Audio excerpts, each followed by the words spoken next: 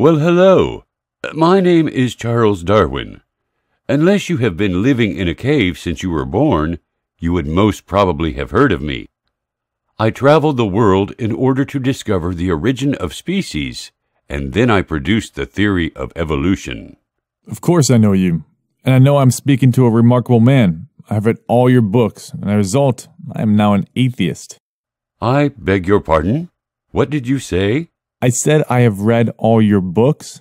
I mean the second part. How could you conclude from my writings what I could not, when the very theory of evolution is my theory? What do you mean?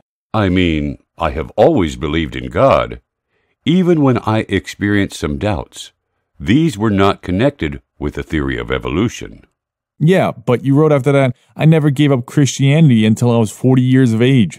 This means that you lost your faith in Christianity. I saw a letter in which you wrote, I am sorry to have to inform you that I do not believe in the Bible as a divine revelation, and therefore not in Jesus Christ as the Son of God. Indeed.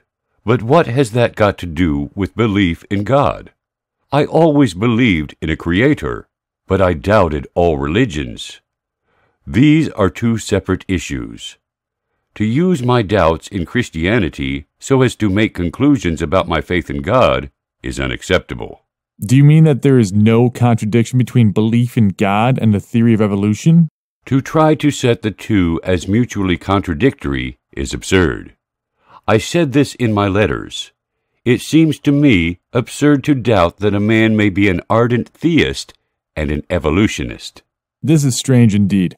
All evidence we see of evolution and the variety of species led directly to atheism. The fact is that I say the exact opposite. I wrote, I may say that the impossibility of conceiving that this grand and wondrous universe, with our conscious selves, arose through chance, seems to me the chief argument for the existence of God. I also wrote, the strongest argument for the existence of God, as it seems to me, is the instinct or intuition which we all, as I suppose, feel that there must have been an intelligent beginner of the universe. But then comes the doubt and difficulty whether such intuitions are trustworthy.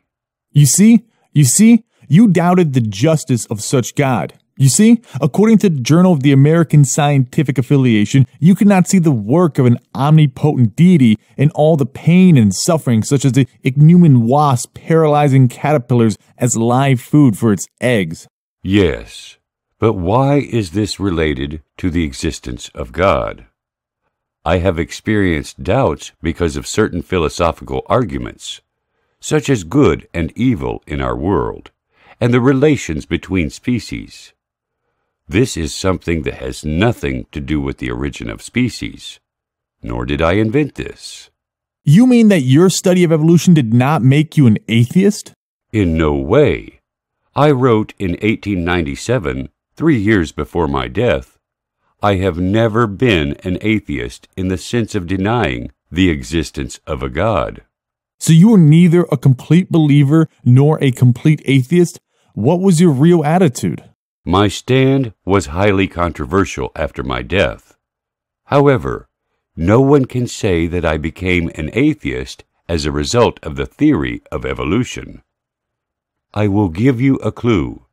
My favorite book was Natural Theology.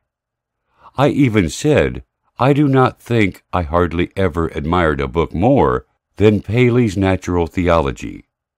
I could almost formally have said it by heart. And what does this book say? It presents the well-known concept that may be summed up as that natural laws constitute God's chosen method for running His universe. I will leave you to contemplate this.